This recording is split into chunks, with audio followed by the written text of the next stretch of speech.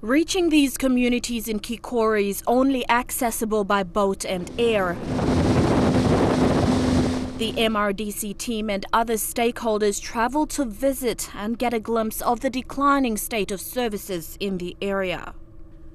Managing Director Augustin Mano says as the trust and responsible agency, its vision is to assist build or maintain infrastructures in the pipeline segments of the project. So now, lo MRDC, nubla got nubla focus, nubla direction.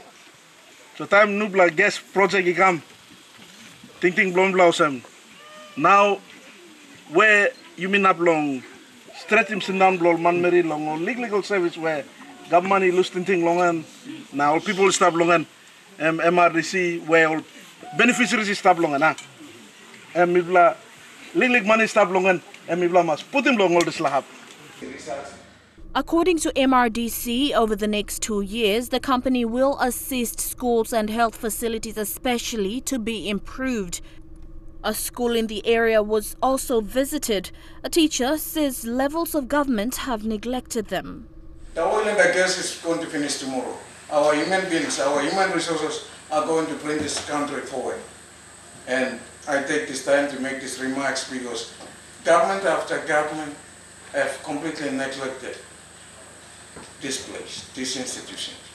The visit also gives comfort to the locals who have seen little to no assistance by local authorities. The head of MRDC says going forward, MRDC wants to invest more to communities who are beneficiaries along the pipeline segment. Classroom, so what's classroom need to fix him?